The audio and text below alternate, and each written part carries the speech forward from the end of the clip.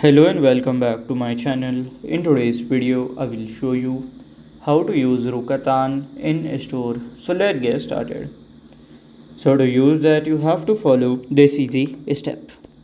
So first you have to go open the payment.rakuten.co.jp. Then here we can see go cashless and here we can see the Rakuten here.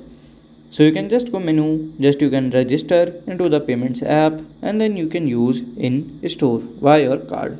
So this is how to use the Rakuten in store, and if you find this video helpful, make sure you like, subscribe and share the video. Thank you for your watching.